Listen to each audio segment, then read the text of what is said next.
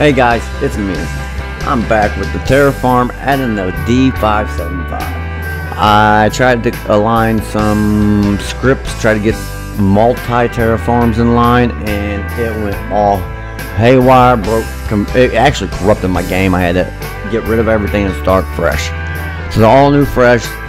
I'm adding the D75 to the Terrafarm, as you see. And what I'm doing is messing with the XMLs.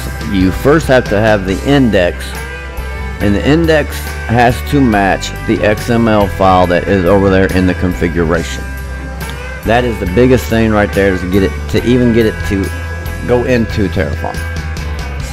So once you do all that, you got to get your machine type, which is a bulldozer blade. I used the NMC blade, copied it, and changed the names. That's the easiest way, is to grab something that's similar, use it, copy, and change the required names to get it to work.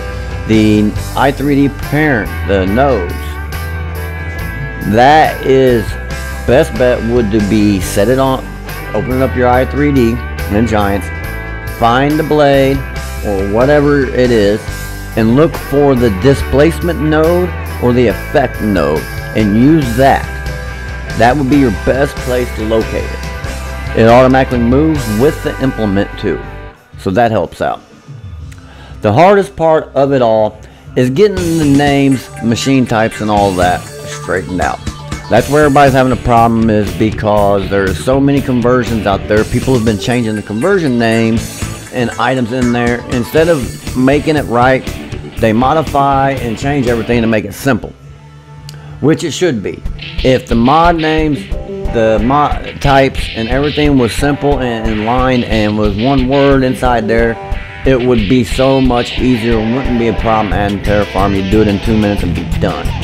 But with all the names, they want to have 3 or 4 different names for the same item, and the only place that really matters about putting in the information is the stored data, and the stored data has nothing to do with the mod. So if if the modders would just make the names one name, like D575 Blade, D575 Ripper, one or the other, don't add spaces, don't do none of that, this whole process would be simplified. Simple. The 575 Komatsu was not bad. It was pretty easy because it's all stays in line. Wonderful creator. Love the way he did the mod. I wish more and more was like this, but they're not, so bear with us. The best bet is for you to learn how to do this. Take a specific mod that you have and learn to put it in yourself. It sucks because sometimes you have to load the game in and out over and over and over until you get the names right.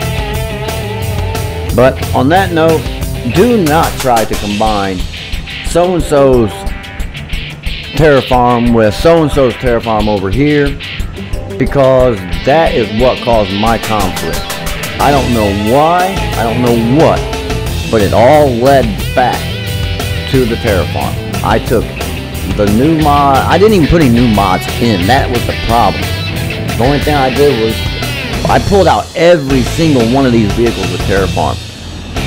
Went back to do a video for you guys on a building, and that's when I couldn't buy any vehicles. That's how I found out that it broke it. And I mean, it did it, even once I got rid of all of this stuff and even tried a new game, new map, I still couldn't buy anything. I literally got rid of everything, and it still was corrupted. I had no mods, and it would do it. So I had to reinstall. I had to delete everything and reinstall the whole game. That's what has happened. So trust me, do it yourself and save yourself a headache. Have a great day, and I hope this helps you out. Take care. Hazmat out.